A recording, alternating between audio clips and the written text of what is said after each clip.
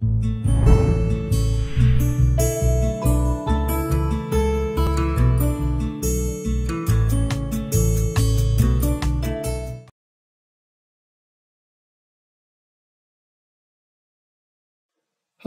in this tutorial I'm going to talk about the distribution of drugs within body compartments.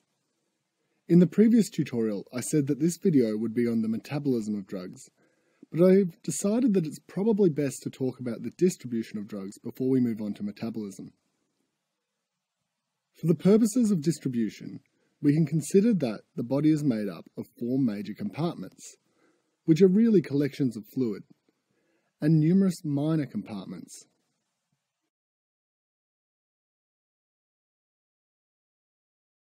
These major compartments are the blood, or strictly speaking the plasma, fat, extracellular fluid, and intracellular fluid. Then there are numerous other minor compartments.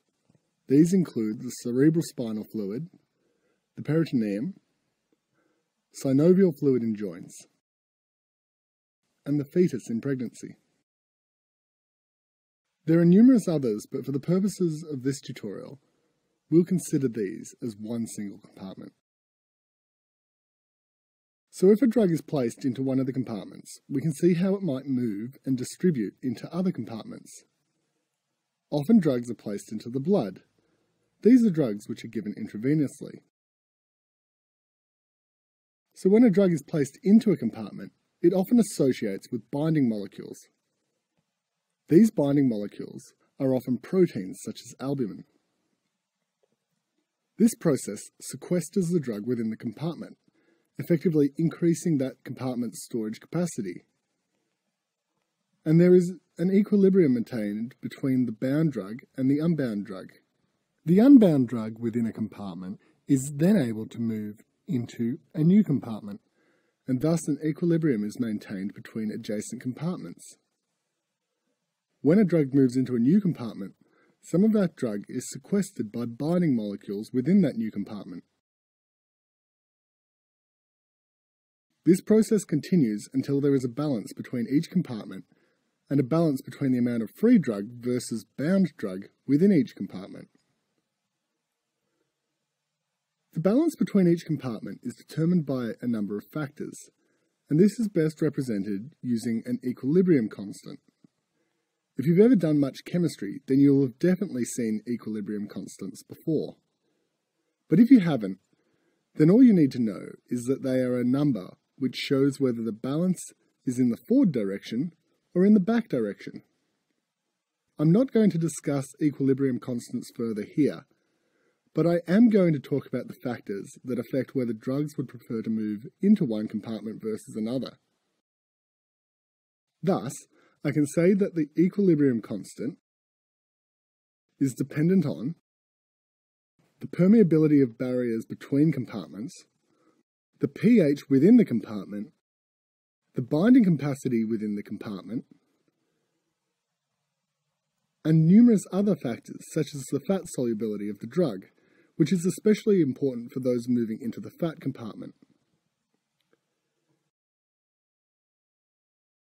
Now I'm going to talk about the volume of distribution, which depending on the level of pharmacology you need to know, may or may not be important. The volume of distribution, denoted VD, is a property of the drug which shows how much drug needs to be within the body to get a certain concentration in the plasma. It is defined as the total amount of drug in the body divided by the concentration of drug in the plasma. I'll give you an example of how it might be used. Say I want to get a plasma concentration of morphine of 3/70 of a milligram per litre. How much morphine do I have to give a 70 kilogram patient? I know that the volume of distribution of morphine is about 5 litres per kilogram of body weight, and I'm trying to achieve a plasma concentration of 3/70 of a milligram per litre. Well, by rearranging the above formula, I can see that the dose I need to give which in this case is the same as the total amount of drug in the body, is the volume of distribution times the desired plasma concentration. Substituting in the numbers and solving shows that I need 15/70ths of a milligram for every kilogram of body weight. Therefore, for a 70 kilogram person, I need a dose of 15 milligrams. And that's a rundown of the distribution of drugs. In the next video, I will be talking about the metabolism of drugs and the cytochrome P450 system. Yeah.